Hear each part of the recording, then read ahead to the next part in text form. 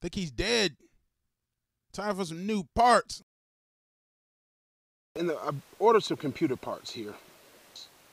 And so I get here and this box is drenched with water.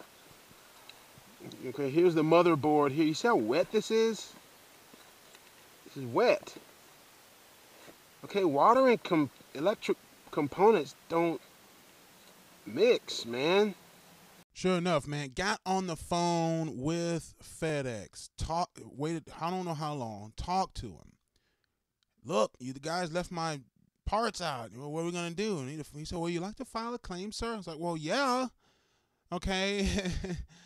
and Shad was I the recipient or was I the actual paying customer who bought the service to ship? And I said, "Well, I'm the recipient. It's my stuff that got wet, right?"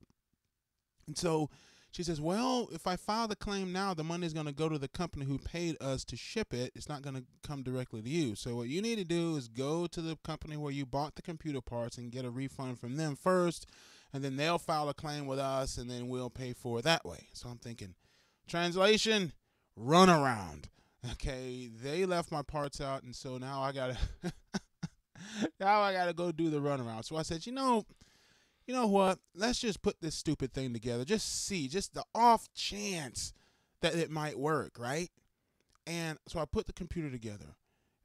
Put the motherboard on, put the hooked up the power supply. Fortunately, I had my power supply was right, and put the video card in, put everything in, turned it on. The thing actually booted into the BIOS, was able to get everything running. Installed Linux Mint 17.3.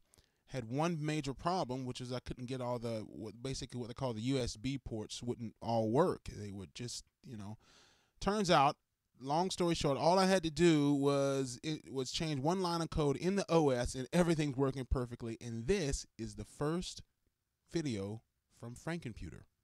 He's alive.